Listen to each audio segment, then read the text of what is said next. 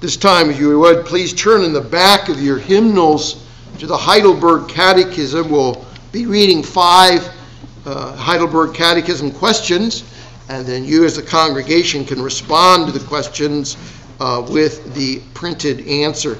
First, we'll be looking at question number 60.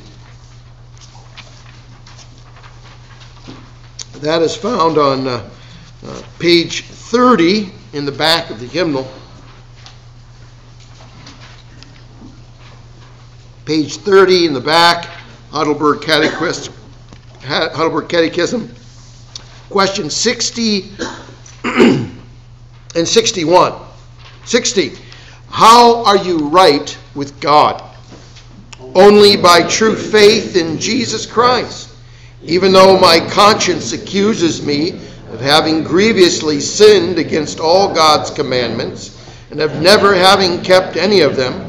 And even though I am still inclined toward all evil, nevertheless, without my deserving it at all, out of sheer grace, God grants and credits to me the perfect satisfaction, righteousness, and holiness of Christ, as if I had never sinned or been a sinner, as if I'd been as perfectly obedient as Christ was obedient for me. All I need do is to accept this gift of God with a believing heart. And then number 61, why do you say that by faith alone you're right with God? It's not because of any value my faith has that God is pleased with me. Only Christ's satisfaction, righteousness, and holiness make me right with God. All I can receive this righteousness and make it mine in no other way than by faith alone. Now turn, if you would, now to questions 88, 89, and 90. Kind of supplemental to this train of thought, particularly focusing on the transition from the old to the new. Question 88 is, what is involved in genuine repentance or conversion? 2 things: the dying away of the old self and the coming to life of the new. Question 89 is, what is the dying away of the old self? It is to be genuinely sorry for sin, to hate it more and more, and to run away from it. And number 90, what is the coming to life of the new self? It is wholehearted joy in God through Christ, and a delight to do every kind of good as God wants us to. I hope it'll be evident that the link between the Heidelberg Catechism and the Scripture will be evident to your eyes. The passage this morning is Joel chapter 2.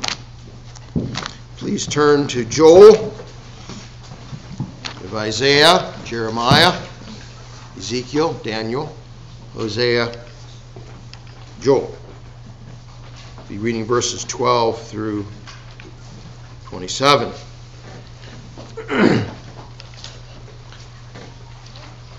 Now, if you were here last week, you would probably say to yourself, didn't we read that passage last week? And the answer is, you've got a good memory. We did read that passage last week. And I was ordained in 1985 originally. And I'm doing something I never did before. I was so enthralled with the text, I just had another sermon left in me. So, kind of the cow's not done giving milk yet, so I thought I'd go ahead and fill up another pail. Kind of unusual, I know, it's unusual for me, so, but it's just one of those, this happened. It's either the preacher's inspired or he's insipid, so it's one of the two.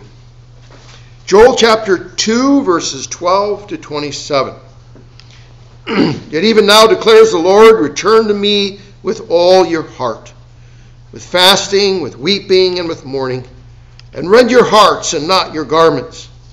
Return to the Lord your God, for he is gracious and merciful, slow to anger and abounding in steadfast love, and he relents over disaster. Who knows whether he will not turn and relent and leave a blessing behind him, a grain offering and a drink offering for the Lord your God.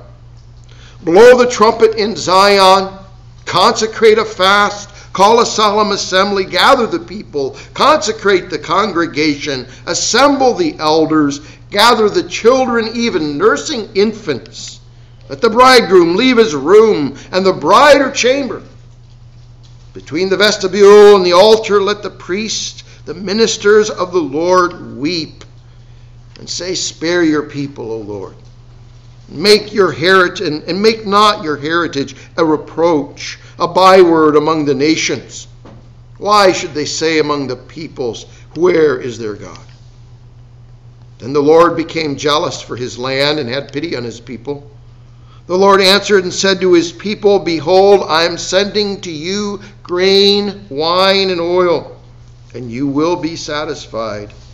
And I will no more make you a reproach among the nations. I will remove the northerner far from you and drive him into a parched and desolate land. His vanguard into the eastern sea, his rear guard into the western sea. The stench and foul smell of him will rise, for he has done great things. Fear not, O land, be glad and rejoice, for the Lord has done great things. Fear not, you beasts of the field, for the pastures of the wilderness are green. The tree bears its fruit, the fig tree and vine give their full yield. Be glad, O children of Zion. Rejoice in the Lord your God, for he has given the early rain for your vindication. He has poured down for you abundant rain, the early and the latter rain as before. The threshing floors shall be full of grain. The vat shall overflow with wine and oil. I will restore to you the years that the swarming locust has eaten, the hopper, the destroyer, and the cutter, my great army which I sent among you. You shall eat in plenty and be satisfied, and praise the name of the Lord your God, who has dealt wondrously with you. And my people shall never again be put to shame. You shall know that I am in their midst of Israel, and that I am the Lord your God, and there is none else, and my people shall never again be put to shame. Let us pray. Father in heaven, how we do pray that your Holy Spirit would accompany the preaching of thy word. And we thank you, you've given us this revelation, this anticipation of new creation in Christ. We pray now, Lord, may it be of great benefit to our souls as we reflect upon it and as we feed upon it, upon the grain and the wine and the oil. We pray in Christ's name. Amen.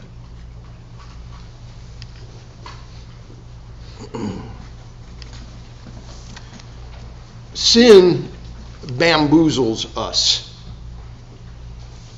Bamboozle is actually in the dictionary, believe it or not. It has to do with deceiving and tricking, undermining, bamboozling.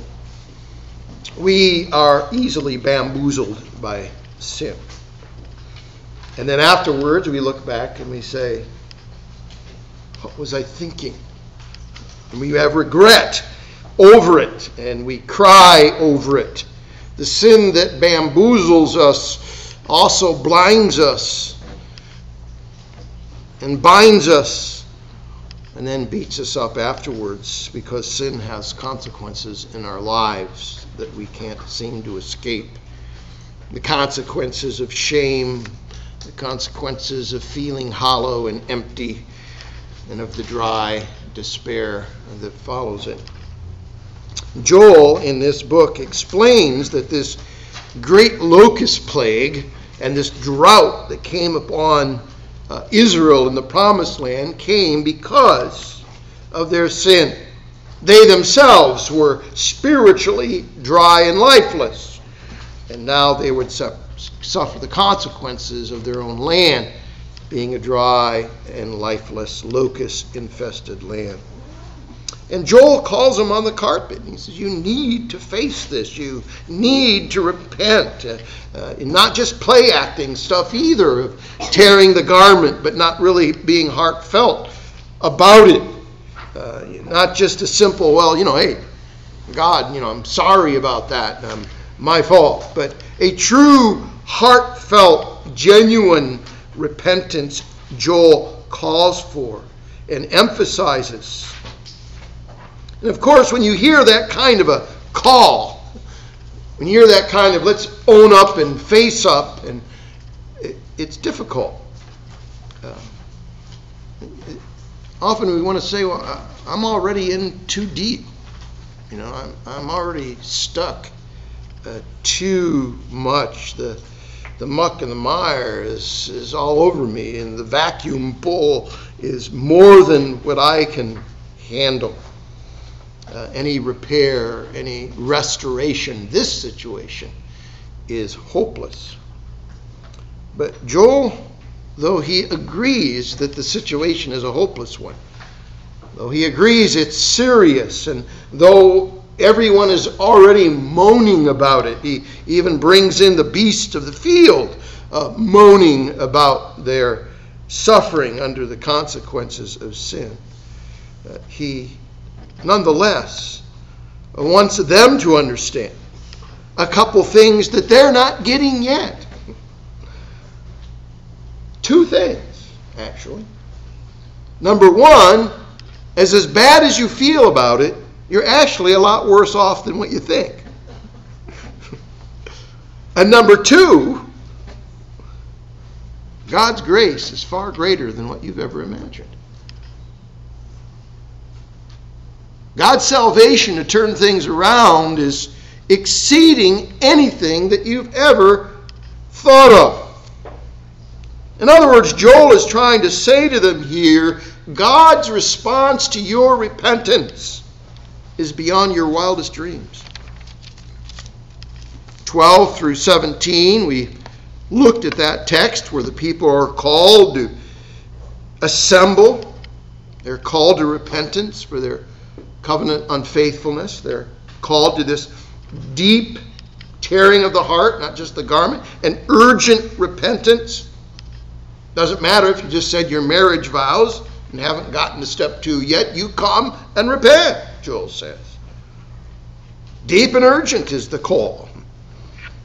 Then in 18 through 27, we have God's response. An overwhelming response. Verse 13 says God is abounding in loving kindness. And we've already looked at that word, loving kindness. God's hesed, his covenant love and loyalty. His covenant love and loyalty that will not let go.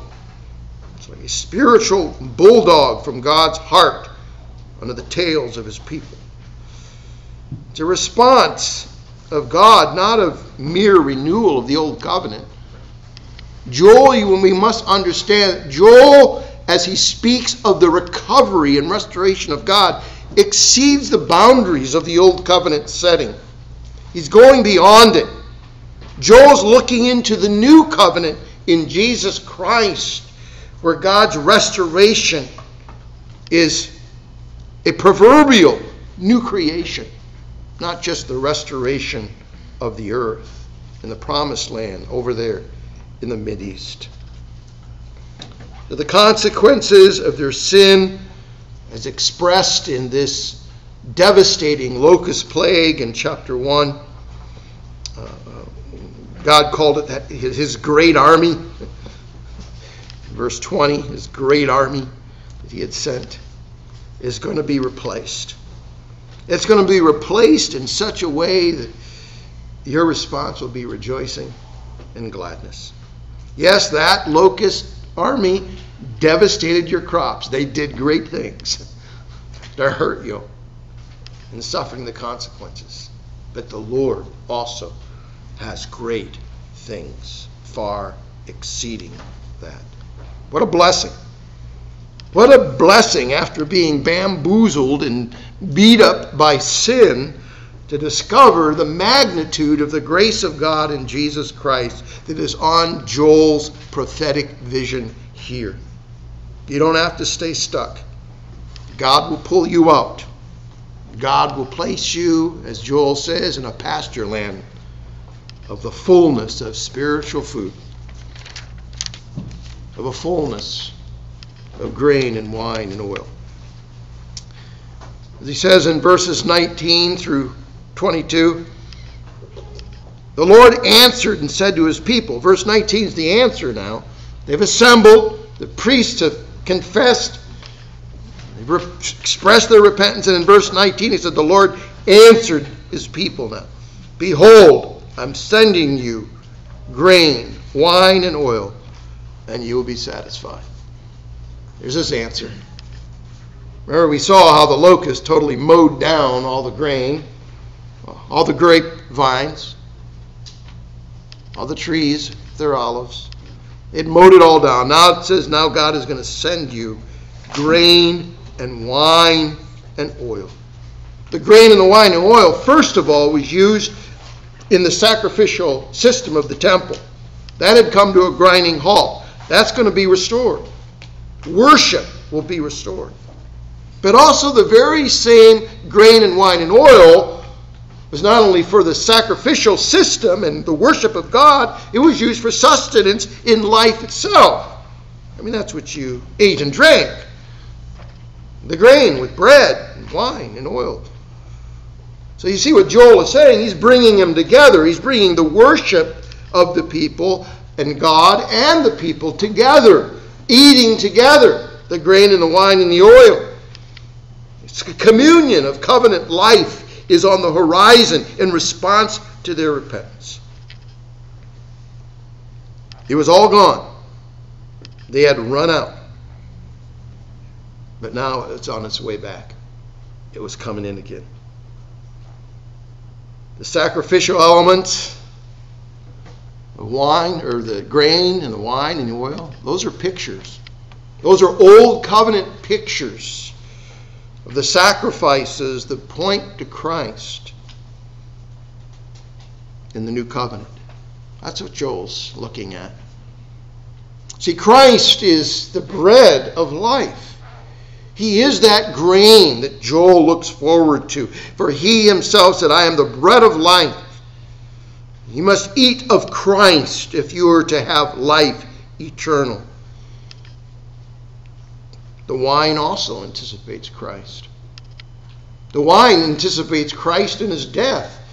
If the bread and the grain anticipate Christ in his incarnation, that God became man in Jesus Christ, the wine tells us that the culmination to this life of Jesus Christ, the bread of life, would be death. The wine. And the oil. Or the oil is spoken of in Psalm 45, verse 7. Psalm 45, 7 is quoted in Hebrews 1, having to do with Christ. So thy throne, O God, is forever and ever. Thou hast loved righteousness and hated lawlessness, it says. Therefore thy God has anointed you with the joy of gladness. See, Christ would sit at the right hand of the Father in his throne and be in that realm of the consummation and on the throne of God in heaven. It is a realm in the heavenly places. It is a place of joy. There is no more tears in heaven.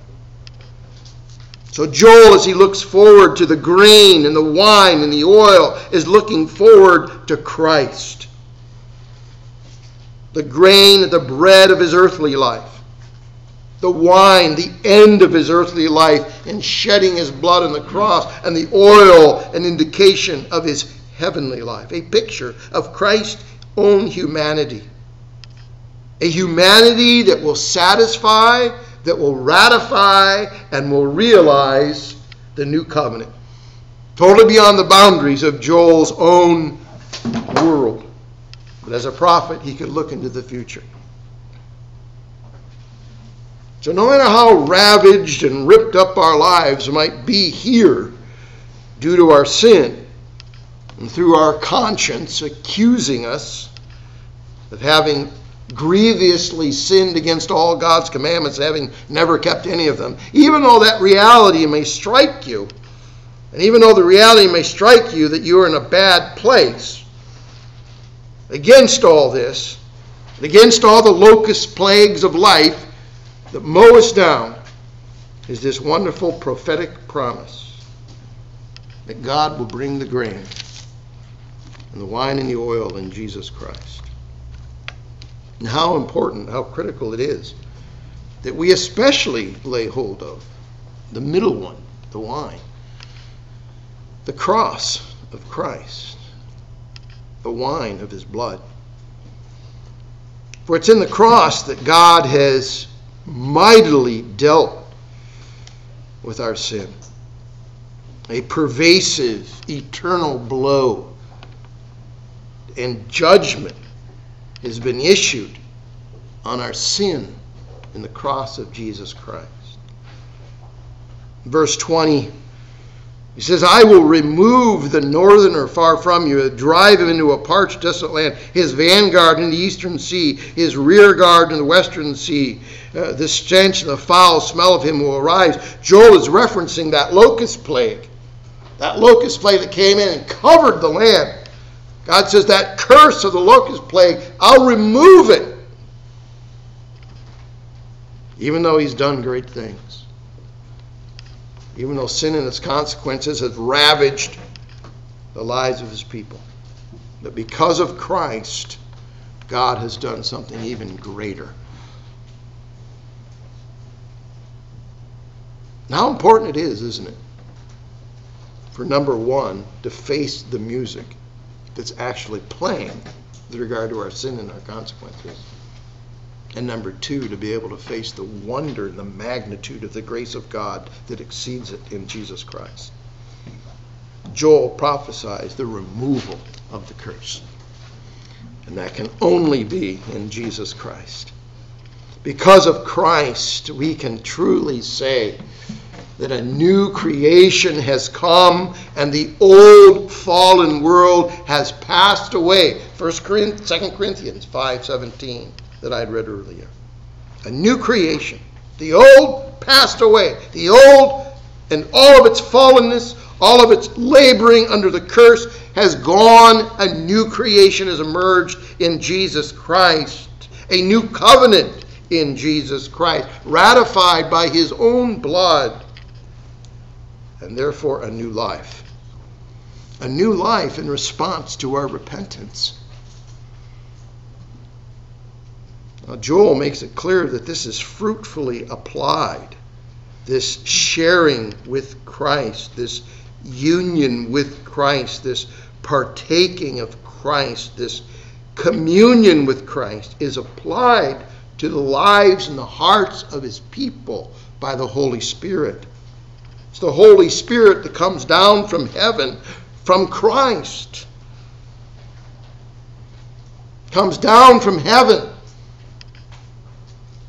The Holy Spirit is referenced by Joel as the early and the latter rains. The Spirit that brings us into union with him who is the bread and the wine and the oil. Look at verse 23 and 24 as Joel goes on to open up the richness. Be glad, O children of Zion, rejoice in the Lord your God. He's given the early rain for your vindication. He's poured down for you rain, the early and the latter rain as before. The threshing floor shall be full of grain. The vat shall overflow with wine and oil. See, the rains refer to the Spirit. Just like the rain comes down from heaven. The Spirit comes down from heaven. Remember, we saw how when Jesus was baptized by John the Baptist, and we learned that John the Baptist was just an old covenant symbol of baptism with water. But John deferred to Jesus, and he said that Jesus is the real baptizer. I just baptize with water. I'll just get you wet. But Jesus is the real baptizer. He's baptized with the waters of the Spirit, John says. And of course, those waters of the Spirit, that great baptism of the Spirit that John's baptism anticipated, occurred on the day of Pentecost.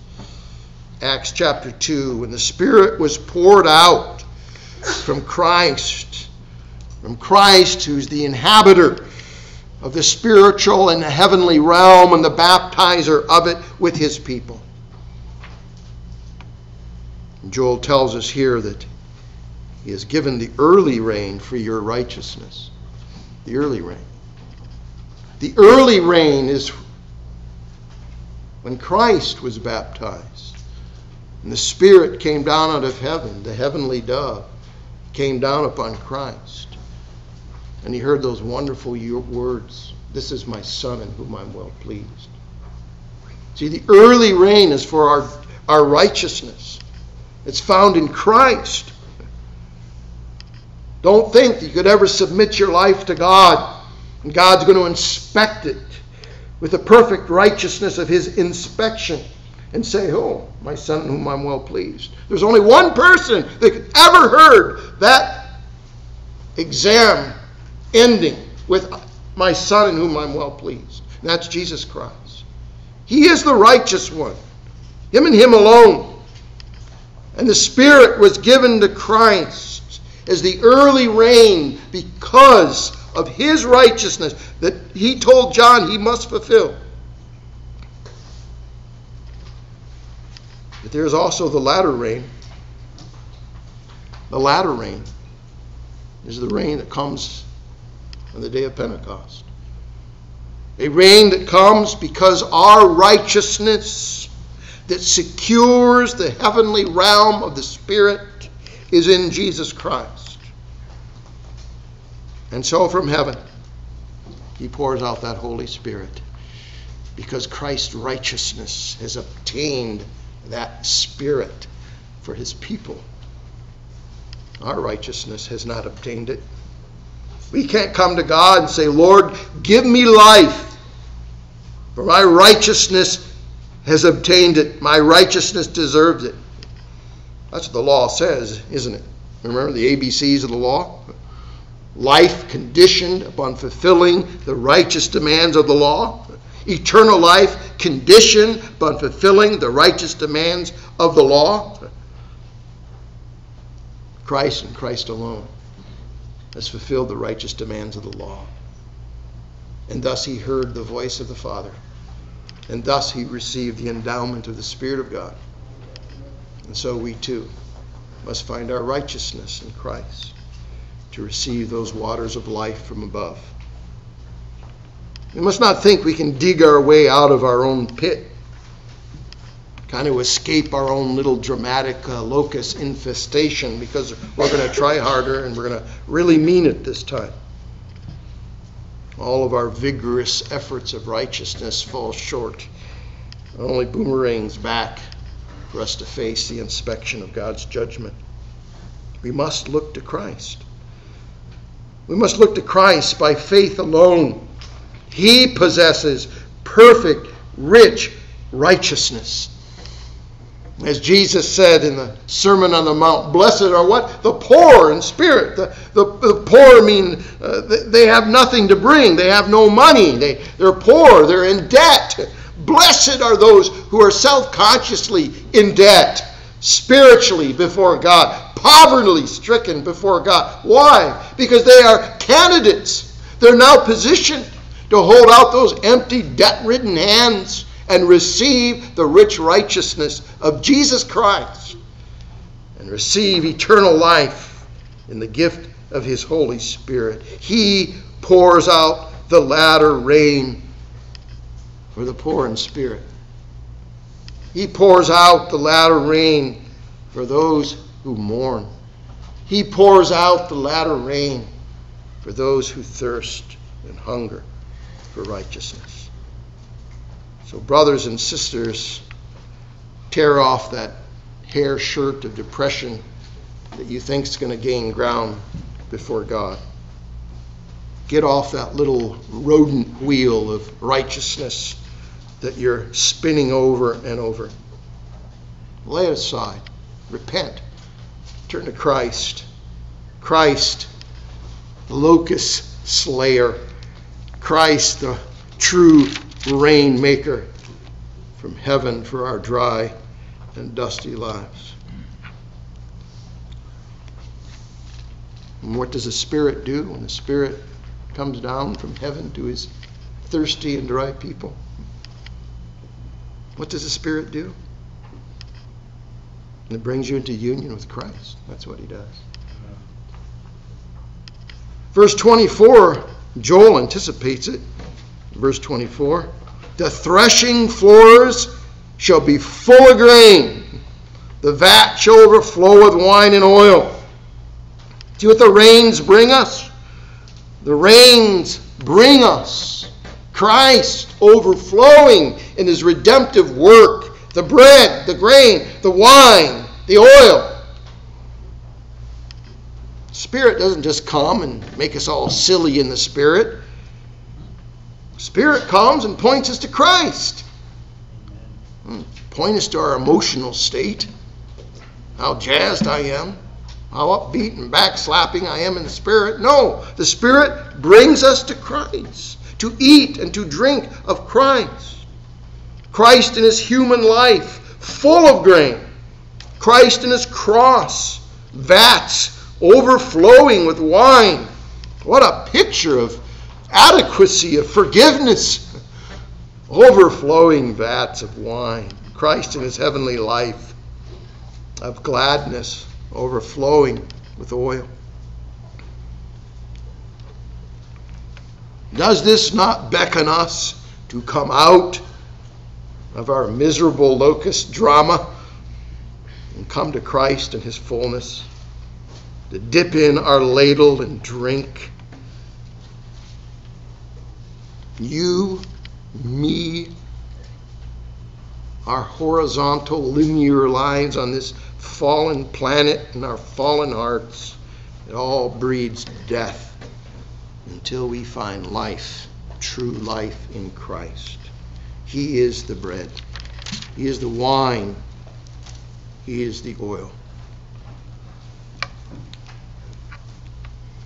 I know you might come back with me and say, you don't know the mess I've made of things. You don't know my mess.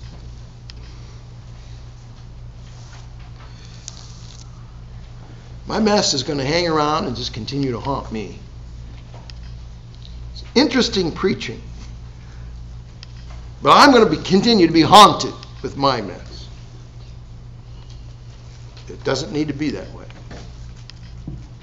The reason it doesn't need to be that way is because of verse 20, when God said he's removed that nasty, hovering, dark locust plague. And number 2, he's replaced it. Verse 25, he tells us he's replaced the locust plague. I will restore to you the years that the swarming locust has eaten. The hopper, the destroyer, the cutter, my great army, which I sent among you. That word for restore is an awesome word, by the way, a very popular Old Testament word. That word is the word shalom. I will shalom to you the years the locusts have eaten. You may have been devastated quite well. You might have a pretty bad history. God says, I will restore to you. I will shalom to you those years. Old Palmer Robertson, an Old Testament scholar, and I rarely read any books, but he says it so well with regard to this passage. I can't help but bring it up. I shall restore the years the locust has eaten. What a glorious phrase. No richer promise can be found in the Bible. It's like the words of the psalmist, weeping endures for a night, but joy comes in the morning. Or like the book of Revelation where he says he'll wipe away all tears from their eyes, and they will remember them no more. Do you mourn over the lost years of your life? Do you think back with bitterness of soul as you remember the wasted years of youth when you didn't serve the Lord? Was it 20 years, 30, more, before you humbled yourself in repentance? The Lord restores the years the locust has eaten, all of them. Have you spent a number of years living in carnality, lukewarmness, doing only what pleases you? Have you made a number of serious mistakes in your life? Did you make some hasty decisions that you now regret?